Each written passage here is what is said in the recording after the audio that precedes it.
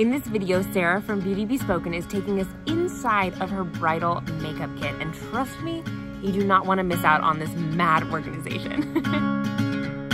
Hey guys, what's up? It is Shannon. Welcome back to my channel. I am so stoked that you're back for another video with Sarah, guys. She blew my mind with all of the makeup artist tips and tricks that she had. If you happen to be new to my channel, welcome. I'm a freelance makeup artist and licensed esthetician based out of Los Angeles, obsessed with all things makeup artist related. So if you enjoyed this video and enjoy that makeup artist content, then definitely hit that subscribe button. Let's get into it. I always bring a speaker with me because people forget that and music is necessary on the wedding day. And I have it in case they want to connect their own phone via Bluetooth. Lay the towel down to keep everything protected because makeup is messy. This is a mirror. So then I open this up. I keep all of my brushes up here. This is the area I pull out first. I keep my wipes. These are my disposables. There's a little low here. Normally there's more. I keep my eyeshadows in these two palettes. I only bring two because for the most part when working with bridal, I'm doing neutrals. And finally, I pull out my shaping palette. This is my palette that I keep on my wrist. Open this cup up for the brushes so I can pull them in like that. Ooh. Yeah. Lay down my lashes, the glue, tweezers, and then I'm all set. On a wedding day, the max amount of services I will do are 6, just to keep the beauty prep within a reasonable time frame. So I do have at least 6 of every single brush that I carry so that I can grab one, use one set on each individual, and then I take them home to clean later on. This is the brush I use on everyone to pick up anything that goes on the lid and the eye primer.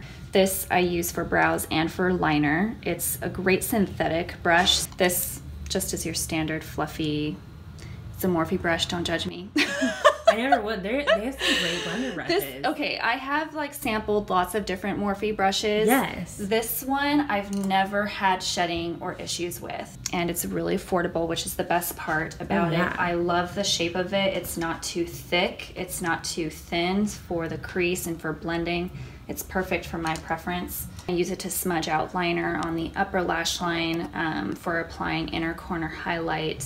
This is a lip brush by Esum. This is the concealer brush. This is the brush that I use for contouring, shaping, and blush. Just because it's nice and round and I feel like it's fluffy, but it's not too loose either. It's dense enough to really pack on color. And the glorious Sean Richards foundation brush. This is, yes, her classic 11. The first thing I use on every single person is the Maq 24-hour Prep and Prime. I find that this helps eyeshadow to last all day long. I use it on even people with extreme oily eyelids and I've never had any issues with it breaking down. This I also use for the first thing. This is the Lucas Paw Paw Ointment, Lip Ointment.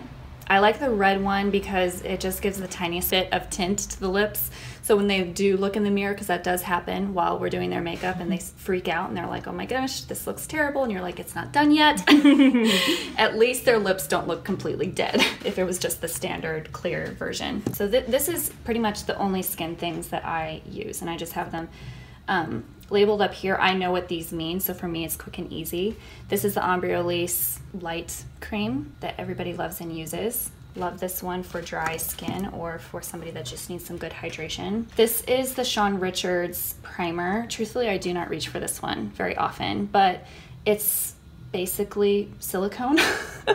So it's great for filling in maybe somebody with acne scarring or some really deep pores. This is the Paula's Choice Shine Stopper Primer. I use this on somebody that is combo and maybe they are a little oily, but they are not insanely oily, so I don't want it to strip their skin in any way, and so I'll use this on them, or maybe somebody that's combo just needs it in the T-zone. This is the brand OC8. This stuff stops oil like nothing else. I love it. It's very thin, but when applied it will feel very emollient, but as it absorbs, it mattifies everything nicely. These are my highlighters that I will use underneath foundation. I rarely put a liquid highlighter on top of foundation. I love for it to look like it's coming from within. So these always go in my prep if the client wants a glow and if their skin is appropriate for it. So these two are the brand Becca. This is the Moonstone. This is the Opal. I use this on medium skin and fair skin, depending. For Moonstone, kind of depends on how fair their skin is. This one is a newbie to my kit. It is Hyper Glow. This is on another level. I do not use the Danessa Myricks quite as often as the Becca products. This has more glitter and this is just more sheen.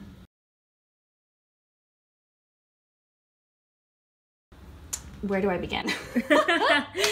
Okay, we'll just talk about complexion really quick. So I've got Face Atelier.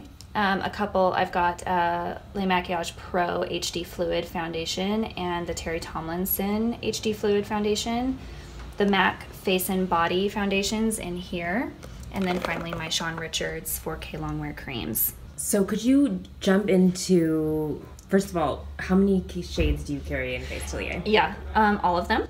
Okay. Amazing. Yeah, I carry all of them. I do have the yellow adjuster right here. And the white is in here somewhere. There it is as well. And how often do you have to fill up those little containers? Actually, not that often. So how would you, what's the difference between the different clients and the different finishes? Yeah, that's a great question. So Face Atelier has a very dewy finish. So I will use this on my clients that have more dry skin. I can use this on somebody with combination as well, but the prep is just a little bit different to ensure the long wear of the product. I do not use this on somebody with oily skin. It will become a greasy mess on them. So for somebody that maybe wants a more matte finish or for oily clients, that is when I will use one of the two, either Terri Tomlinson or the MAC Pro Foundation. I will mix in the Sean Richards with that as well. That was another tip that Shannon taught me to give it extra power, extra long wear and durability. For MAC Face and Body, I love this foundation. It's a cult favorite for so many reasons. But you apply it and it doesn't even look like you put foundation on. It is very sheer. So because I market myself as a natural makeup artist, a lot of my clients don't wear makeup on a regular basis. So when I have a client that says I don't wear anything at all, I love to start with the MAC Face and Body on them because it eases them into the foundation as opposed to going in with something that's got more coverage, like the Face Atelier. And then how do you set it? Are there things you don't need to set? Yes. So I set with either of these two powders. This is the Kat Von D, and this is the Laura Mercier Eye Brightening. I only use this for the under eye area. I always have to tap it to get the powder to the bottom. I flip it like this and then just spray it directly onto the brush. And then I'll go like this to kind of pack it in the brush as I need it. Swirl it and then apply. Love it. I do use the MAC blot powders. I have 3 of them. They don't add any type of coverage to the skin and they're very lightweight. And if somebody again wants even more glow on the skin, I will set with the Hourglass powders too. Typically for concealing, I use the MAC Pro Fard Cream palettes. I will use them on their own or I will mix them in with the foundation to conceal. This is my go-to cheek palette. I have both the Senna Slip Cover and the RCMA Cream Blush, and I labeled all the colors on the back just in case somebody wants to know what I used.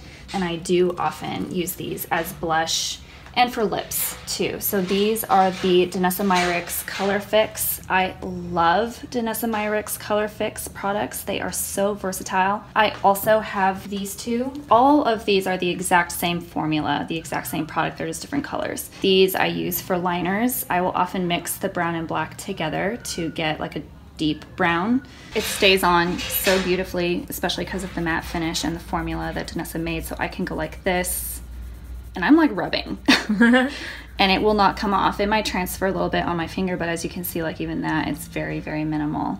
So for shaping and highlighting, these are generally the things that I use.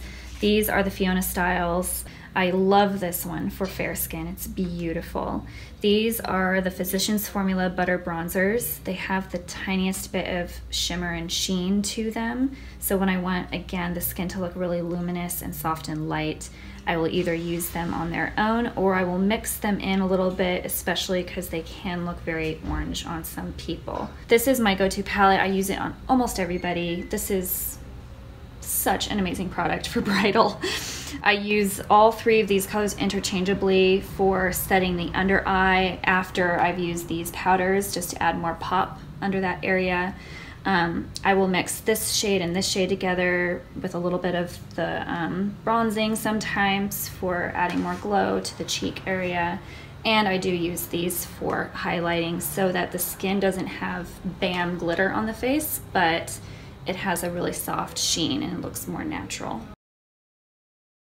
For eyes, these are the only two palettes that I carry. They are a custom made from Viseart and Fiona Styles colors. So depotting is very easy. They've got little ridges right here. You slip your spatula in and then it pops right out like that. And it is magnetic, so it will just pop right back in. I do carry the Charlotte Tilbury Eyes to Mesmerize cream colors in here as well. They just a really beautiful cream eyeshadow color, and it's good for clients when they see brands in your kit. It almost provides a little bit more validity in their eyes, because they might not know what Viseart or what MAC Pro is, but they'll know what Charlotte Tilbury is, and that makes them feel more comfortable with you working on the different things that you have. I use these on the eyes a lot. So this is Lunch Money. This one is lovely for an inner corner highlight. Ooh. And this I'll use on fair skin. It has a very yellow undertone to it. The feel of it, it's almost like a moussey texture, but it does apply down super dry once it sets. This one I'll use on medium skin. It has a lot more rose tones in it. And on me, this might look a little bit more coppery than it would translate on other people. But I love this shade. I use this shade the most out of all three of them. And finally, this is like the star of the show here. I love this one when I want to give some extra oomph on the eyes. It has a very silvery finish to it, so that is something to keep in mind, but it is just really, really shiny. As you can see the difference. This is the only product that I use for brows. I absolutely love it. It's the Makeup Forever Aqua Brow. These stay on so beautifully, and especially for artists, I can just squeeze it right out onto my palette, which makes it super quick and easy. I use 25 and 40 the most. Sometimes I will even mix them together. And for really, really light blondes, I'll use 15, and I'll often grab that gray color so that it doesn't look too warm. For lashes, I personally only use individuals on everybody. I find that they're more comfortable, they look more natural on the eyes, and they blend in as opposed to getting that really harsh line that you would get from a strip.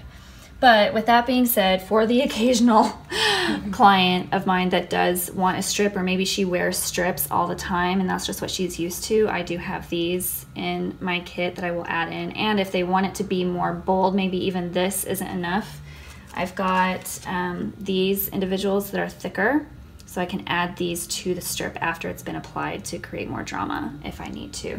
Mascara, the L'Oreal Lash Paradise. I find that it's waterproof. I use only waterproof on clients because, again, with doing bridal, it needs to be extra long wearing. I have two palettes, although I only use one 90% of the time, but I've got the other just in case. This, they're pretty easy to tell. This is my brights palette and this is my neutrals. So I do reach for my neutrals far more often than this one. But occasionally what will happen is maybe I have somebody that I'll put the neutral on and they say, I just want it to be a little bit brighter. I can mix in the tiniest bit of a red or a bright pink, and then it will give them that extra pop that they want. Colors I use are MAC Fast Play, very well loved shade. MAC Velvet Teddy, and the Sean Richards Venus color right right there. This is all of the Sean Richards Nudism palette, and this is the Danessa Myricks nudes. For the brights, I have from here up, it's a mix of different brands, and then from this shade down to here, it is the Danessa Myricks Brights Lip Palette. I don't know about you guys, but I just love looking through other makeup artist kits. Definitely, if you enjoyed this video, let Sarah know on her Instagram at Bespoken. I am sure she would love to hear from you. Plus, her Instagram is full of all of this amazing, beautiful, natural makeup content, and it's stunning. Anyway, if you haven't checked out the other videos in this playlist, I'm gonna link them in the description box below, because trust me guys, there's more amazing information where this came from. As always, there are more tips and tricks on Facebook and Instagram at Makeup by Shannon Marie. I hope you guys are having a great week, and I'll catch you in the next video. Bye guys.